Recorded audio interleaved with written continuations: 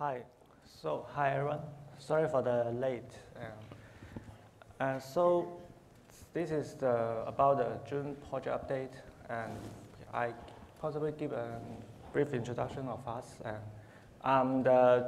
My name is Hongbin Lu from Huawei, and I'm the PTR of this project. And I'm Madhuri Kumari from Intel. I work as a co-reviewer in this project. I'm Shu Muto. I'm implementing Zune UI from NEC. Thank you.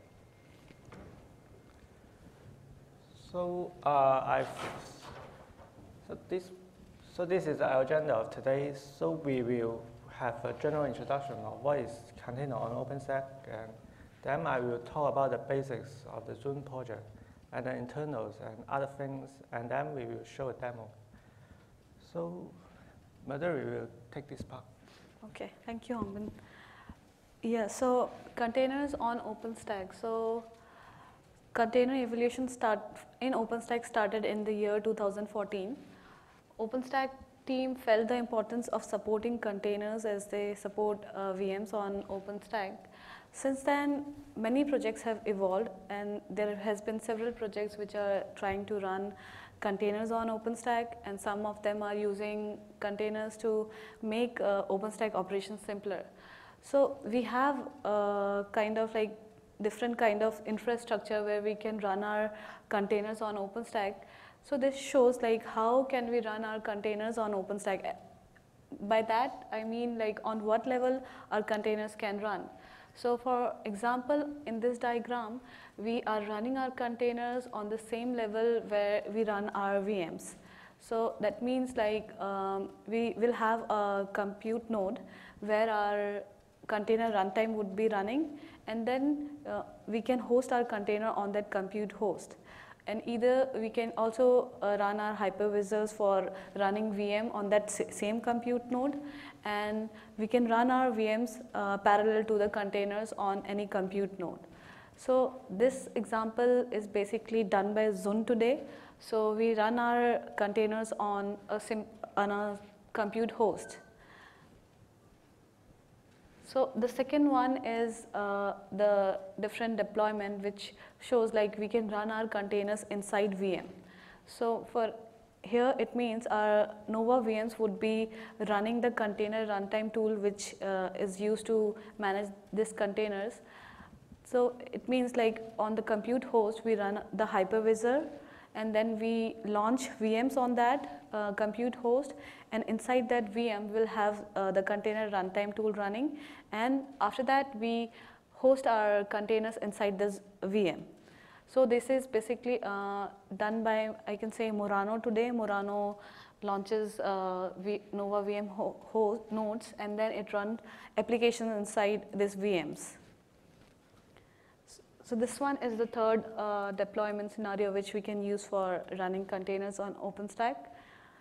In this one, we run COEs on the Nova VMs. So by this I mean like we'll have a compute host where we run our hypervisor and then launch some VMs on that compute host. And inside compute host, we'll have our container orchestration engine. That can be Kubernetes, Mesos, and Swarm, which is used to manage your container applications. And we can have multiple VMs that manages your COE cluster. For example, in Kubernetes, we can have a master node and slave node, or any combination which is suitable for as per the customer's use case. And then we run container inside this VM backed by the different COEs. So this one is done by Magnum. Magnum install Kubernetes on Nova VMs, and then it runs container application on those VMs. So this basically shows like to run containers on OpenStack, how can what all projects are needed to give support for running containers on OpenStack. So this example shows like we need to have a COE or a container runtime tool, maybe Docker, Kubernetes, or any other tool that can run on either a VM or a bare metal node, and then we need some project that can provide us the API to run our container applications on those compute hosts. So Zun provides you the API to run your containers on this compute host. So after we run our containers, there are several things which we need to for our containers. For example, Keystone is used for authentication of the, for example, Zun API or any other project which we need authentication for. And then maybe we need image. We need image for our containers, so we can either use the Docker Hub or Glance today in Zun that provides you support for managing container images as well. And then we can also provide container volumes that can be done by using Cinder and Fuxi as well. And then we do need container network resources for our containers. We might want some communication between two containers or a container and a VM. So that is done by Courier today, and Courier leverages the Neutron API to manage all the network resources for container. And finally, we can have a monitoring tool for monitoring our containers as well, like Ceilometer, but we don't know which project is suitable for containers as well today for containers on OpenStack. So this generally shows like what are all the projects that we can use to enable containers on OpenStack. So second one is the Zun basics. So I'll start with like the introduction of Zun, what is Zun, and then go a little bit in detail about what are other projects which we have integrated with, how does the Zun API looks, and what are all the features in Zun. So Zun is an OpenStack project that manages container on OpenStack infrastructure. It provides you the API to run your containers today on bare metal nodes. So we have and that is backed by Docker runtime tool today. And then we also integrate with other OpenStack services like Keystone for authentication, Neutron, Courier for providing the network for our containers, Glance for managing the images, Horizon, we do have Horizon UI plugin for Zun. We use Heat for orchestration of container. There is a Zun resource in Heat which you can use to run complex application that can compose multiple containers that can run your microservices inside it. And we have support for OpenStack client also. And Nova, we don't today do not support Nova, but maybe in future we would want to run our containers on VM also. So we will be supporting Nova for that as well. Placement API. So we today have a very simple scheduler in Zun which we use to host our containers on any compute host based on some filters. So we don't want to do that. So after this placement API is ready, we will be using it for scheduling our containers on different hosts. For telemetry, we are not sure which project we will be using now. And Swift we can use to store some metadata about containers. So these are like lined up project which we may want to integrate with Zun in future. So this example shows like how are you running containers using Zun on OpenStack infrastructure. So the first diagram shows like you have a Neutron network where you have an application, let's say for example, which need to run a web server and a DB. So before containers or Zun, we used to launch our web server on one Nova VM and the DB on the another host, on the another VM host. But that is not very that is very resource extensive way to do that. So we can run this lightweight services inside containers. So today with Zun, we can do that, and we can run this microservices inside containers. So we just have to create in this example, we create 2 containers. One will run our web server and another will run the DB. Or we can run the DB because maybe, for example, it needs lots of storage, so we can use DB. Based on different use cases, we can do this kind of combinations.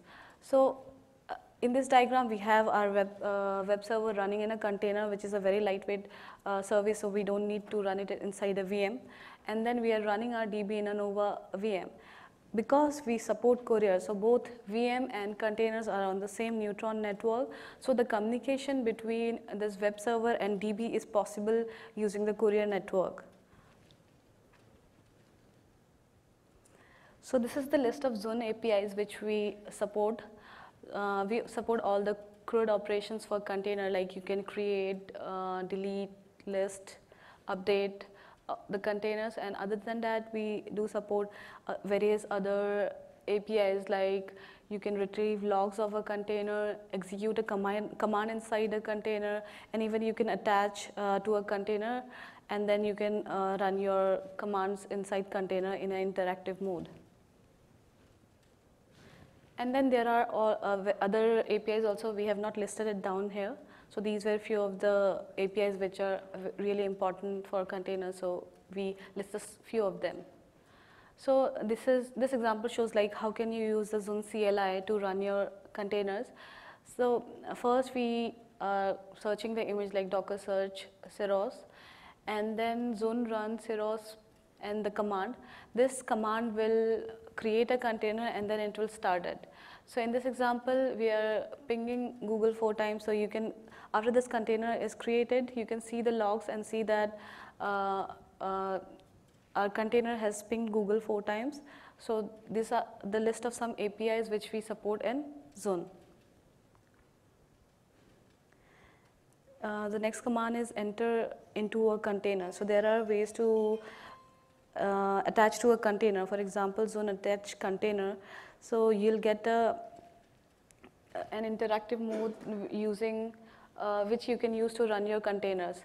And to run, for example, the second example shows you can open a shell in your container in an interactive mode and then run your bash commands on that shell. So now, like we wanted to show you a real example where Zune actually provides some values, like we should be able, 2 containers should be able to communicate because we launch single services inside a container and they should be able to communicate so that we have a complete application running. So this example shows you like we have 2 containers. We create first container, that is the MySQL database container, and we set some environment variables like the root user, password, and the image which we are using is the MySQL latest. After this command, we'll have a container running MySQL server. After that, we create the second container, which is the WordPress server. So we have to provide the IP of our MySQL server, like where our MySQL server is running. So you can see in the example that we have provided the WordPress DB host, that is the MySQL IP. You can get this IP in Zune list, or you can say Zune show the name of the container. So you'll get the list addresses for the container, and you provide that IP in this second command.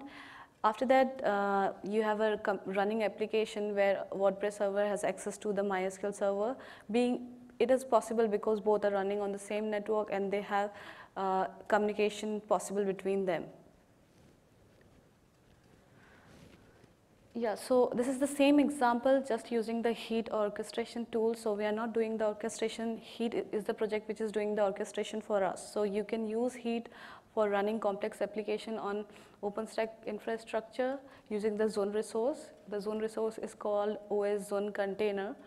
And in this example, you can see that we are creating 2 resources. The one is the DB and the another one is the WordPress resource. this is the same as the first example. The first resource is our MySQL server, and the second resource is our WordPress server, which has access, which knows the IP where our DB resource is running. You can see the environment variable WordPress DB host. We are getting the address of our DB resource. So after this, we'll have a stack which with 2 containers that has communication between them, and this is how you can run complex applications using Heat in OpenStack. So now Hongbin will dive into more details about the Zune internals. Thank you. Thanks, Madhuri. Yeah. So this is the architecture of Zune, and Zune have 2 components. The first one is the Zune API. The second one is Zune Compute. The Zune API is for exposing the REST interface to the end users. And the end user send a request, the Zune API is dispatch the request to the Zune Compute. The Zune Compute is the component that is do the actual processing. And it does several things, for example, to pull down the image from the image repository and to create a neutron resource and to run the containers, for examples. So right now, Zune have, by default, the Zune can create a container by image, which can be located in the Docker Hub, and this is the default behaviors. But as an alternative, you can specify the location of the image from the glance, and what you need to do is to package the container image and upload it to the glance as the tarboard, so that when you create the containers, you add another option, let's say the image driver, that is glance. Then the request go through the Zune API to the Zune Compute. The Zune Compute will call the API of the glance to pull down the image to the host. And then the second thing is we use the neutrons for network the containers. This requires the Zune Compute to, before to create a container, we need to talk to the neutron to verify everything is fine and what is the information of the networks, and to create all the necessary the resource from the neutron. For example, to create a neutron pod for each containers. And then after that, we will call the API of the Dockers. And we require that the queries to be set up as Docker networking drivers, so that the Docker can, at the runtime, call the API of the queries, and query is responsible to connect the container to the neutrons. And all the communications is via REST API and secured by the keystones. And this is the typical deployment of the Zune, and as other OpenStack service, we can divide the node into a control node and a compute node.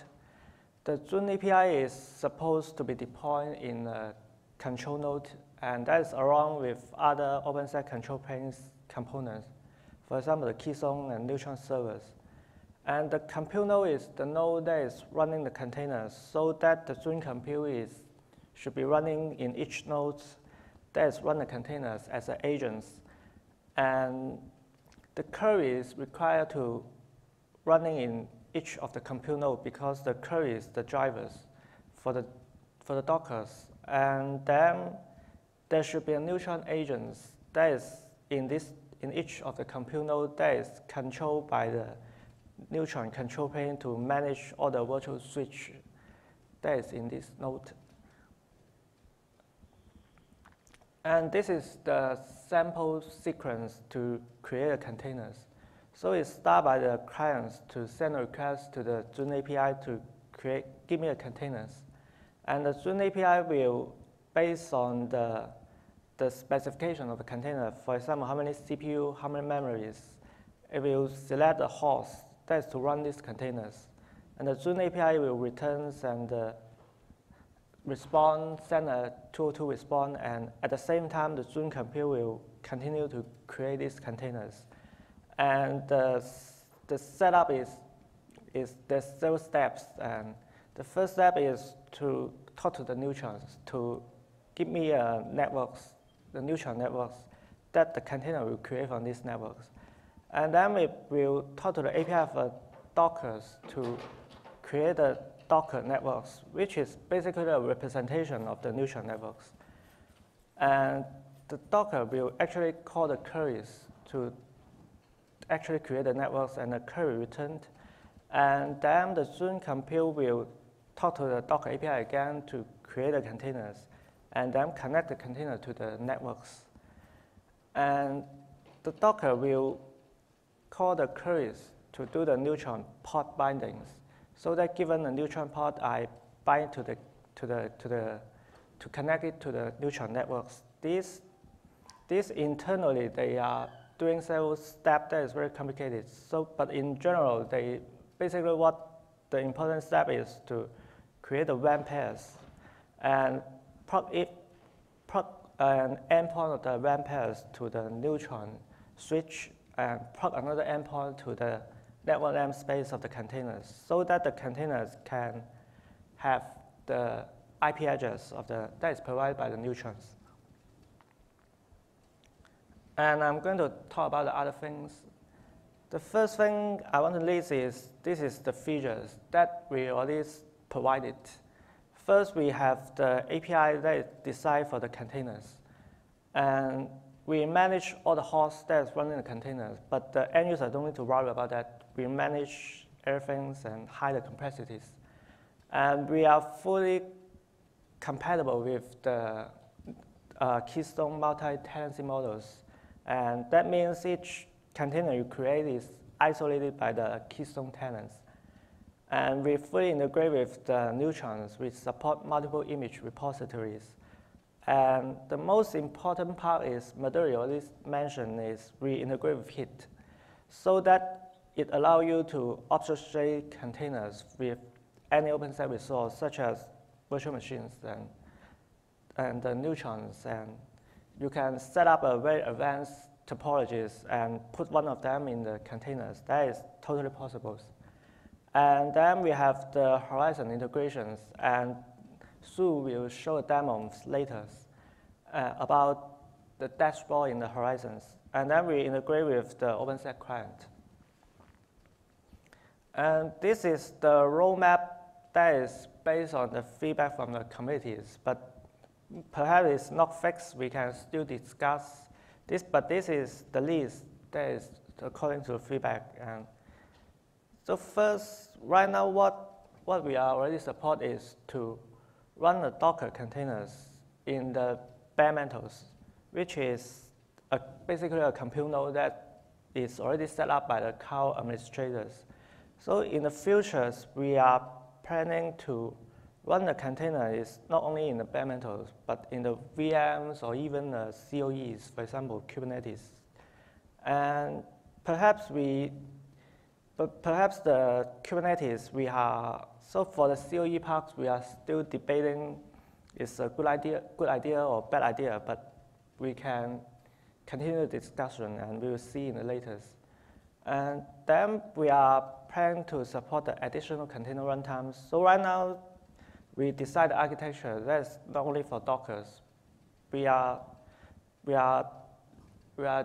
decide the architecture that is maybe in the future it's very easy to add an additional container runtimes. And we are working on the Cinder integrations.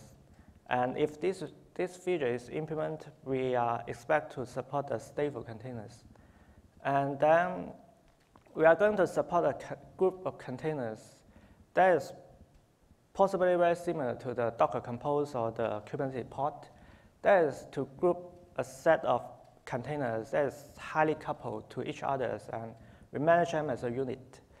And then we are planning to integrate with the placement API, and so that we can leverage the schedulers to do the container scheduling.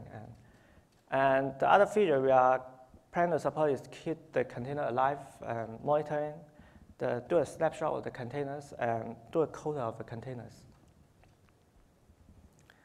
And the several things is the scope of this project. We try to limit the scope of this project and work with, but we also want to work with the other OpenStack project to collaborate with them to achieve a bigger scope. But we are not going to do the observations, and for example, but we are going to integrate with heat to do the observations, and we are not going to do the COE provisioning. But if you want to do that, you can consider the cargo or the Magnum projects. We are not going to. We are targeting for the application containers. But if you want to run the system containers, you can consider other NOAA world drivers such as NOAA LXD. And what we are not going to do is to build the containers build a container image from the source code. But you can use a Solem to do that. And yes, so this is the comparison for Zoom to other technologies. So for example, we are possibly very similar to the NOAA Docker, that is to run a container in the compute node. But the major difference is we are not limited by the NOAA APIs. So what NOAA Docker is actually a node driver that is for the NOAAs and allow the NOAAs to manage the Docker containers. But we provide our own APIs that is designed for the containers, and we won't be limited by the API of the compute. And compared to Kubernetes, we are focused on totally different use case. And Kubernetes Advanced is very advanced tool that is designed for the application that is very complex and very powerful, and that need a very complex topologies, and you could use a Kubernetes to do that. But Zoom is a very simple tool that is to manage the containers, but we don't do the orchestrations. But right now we are looking at the possibility to integrate with the Kubernetes, so you can use both together. So this is the community of the Zoom projects, and you can see the community is diverse. And if one of the companies that is stop supporting this project, the project is still going to survive because it's supported by many companies. And then Sue will show a demo.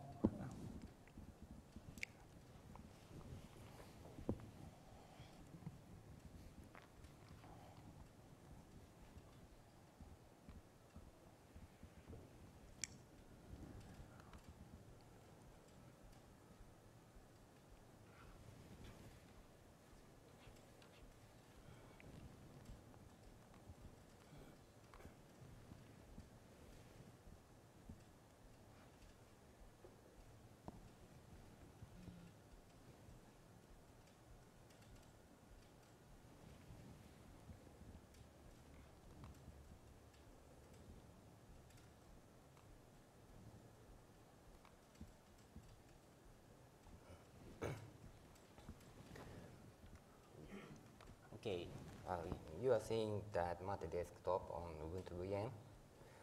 This VM has HTML-based presentation player powered by Review.js. It contains static HTML, style sheet, and JavaScript files, and the files are local on VM. The presentation player is customized to load its contents from external Markdown file. The Markdown contents should be provided by HTTP, but it has not been provided yet. This VM is located on private network for demo project and has IP address 10.0.0.10. Let's provide content for the presentation from container inside private network. You are seeing Zoom UI plugged into Horizon. This panel is added into project menu for users.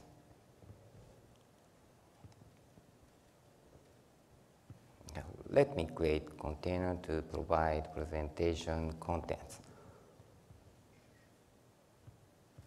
Presentation content provider for container name. In this case, use nginx container image. Chris George, Docker, Pine, nginx. Set command bin bash, and this container will be start after created.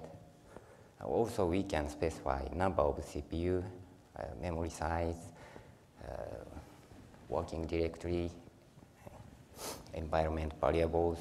Interactive mode will enable should TTY and standard in-out. Also enable to access from web console via WebSocket.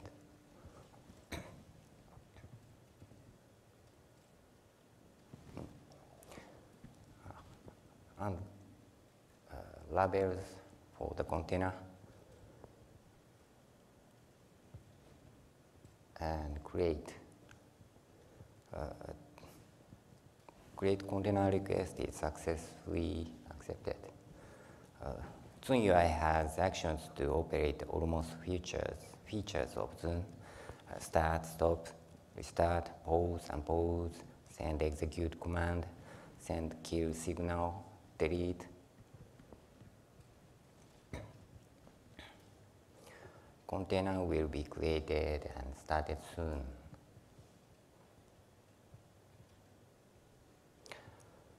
Next, set contents of presentation using console. Create web directory and create contents file in Markdown using printf command. Then run nginx.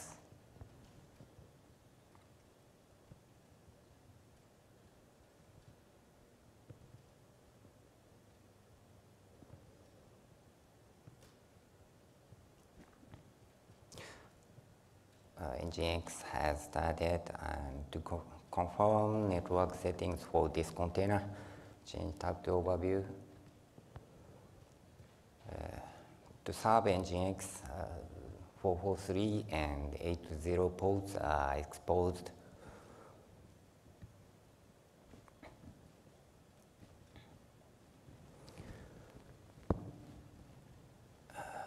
And we can see this container has IP address as 10.0.0.8. Please remember the IP address 10.0.0.8 for this container.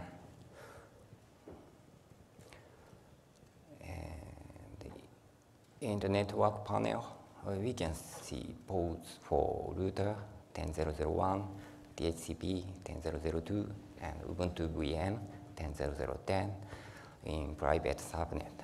After reload this panel, then port for the container will exist.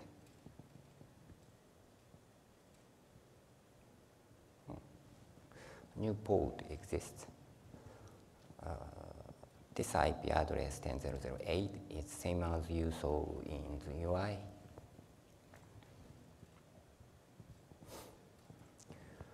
And this port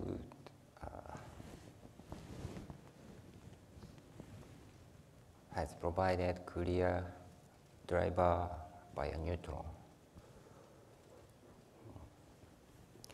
To access this port via HTTP, the rule has already added to default security group for this demo project. Also, ICMP protocols are added, and it will allow to access Nginx on the container from VM.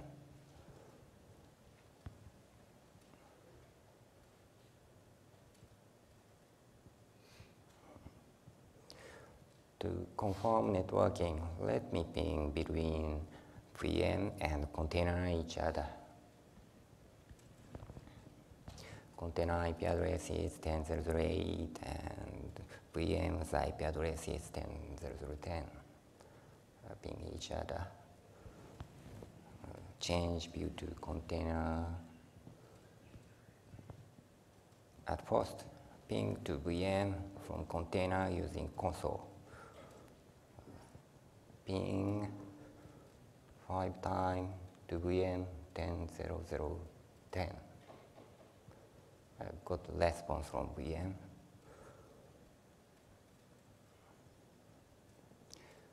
And change to VM. Next, ping to container from VM using terminal.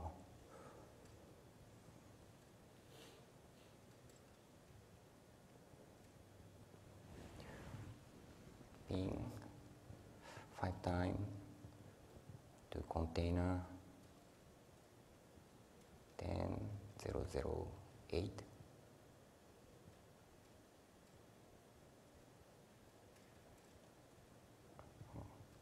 Got the response from container.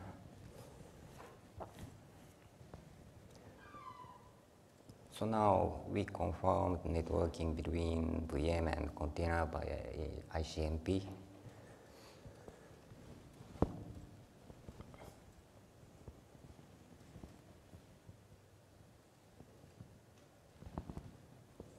Before accessing container from VM via HTTP, let's watch access log for Nginx on container.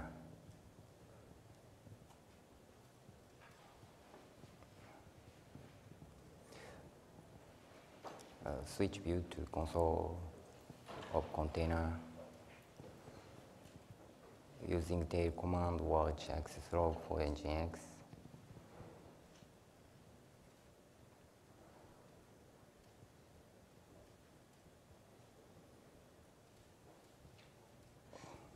If the Nginx will be accessed, the new access log will be added here.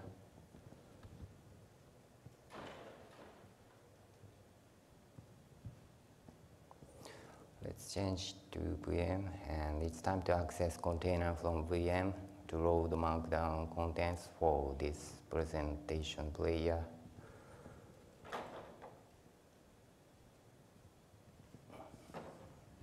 Now load contents from container 10.0.0.8 and play presentation.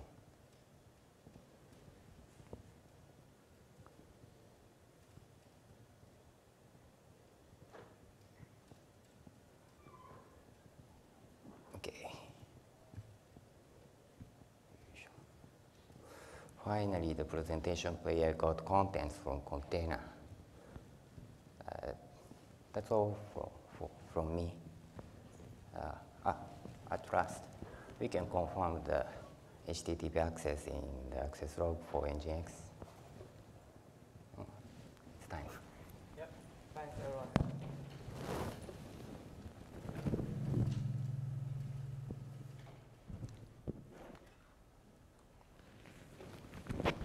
Yeah, so we are running out of time, so I'm going to stop here. If you have questions, you can talk to me offline. Yeah.